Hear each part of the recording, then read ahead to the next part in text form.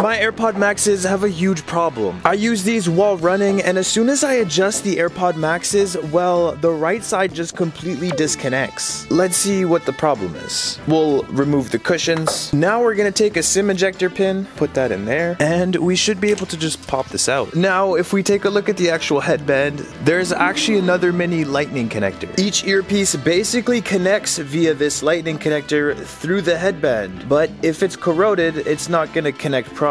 All we're gonna do is apply some isopropyl alcohol and then scratch the connector so that the corrosion goes away. And just like that, it's no longer disconnecting. Good as new.